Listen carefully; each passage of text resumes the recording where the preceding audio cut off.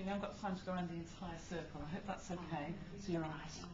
My apologies that time is against us. And I just wanted to finish, I suppose, with how I normally finish that exercise, that workshop, and how you might want to take it forward. Okay. Are there any people here that use drama in their teaching or use drama exercises? I do, yeah. But it's not school-based. It's not school-based. I don't work for schools, I'm in play centres. Yeah, great. So in any learning environment, let's say, or in any sort of facilitation environment, let's call it that, what I would then do is, let's say we've gone on the circle and find out who everyone was. Bearing in mind we are a very large group, which is why it's taken us longer.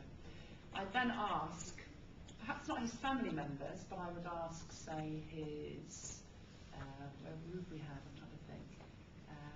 We've had a form teacher, we've had primary school teacher, we've had friends, whatever. I'd ask them, say, what piece of advice have you got for Bob? You're aware that he's having a hard time. What piece of advice would you have? Through asking that, you find out, it's a bit like finding out about the welfare officer. We know that this lovely young woman over here, that's probably not a likelihood in her environment, in her school, wherever she is. And it's also, it gives it a positive. Do you see what I mean? You're ending this dramatic experience on more of a positive. There's hope, I think.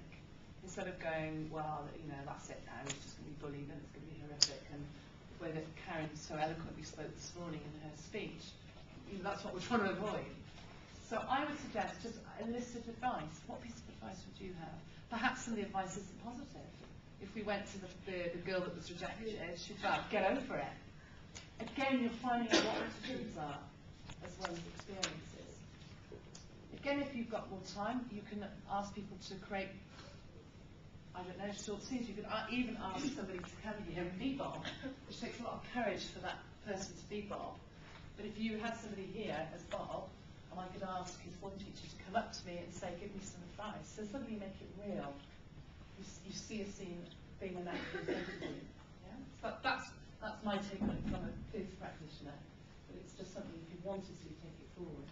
Because it's empowerment, ultimately.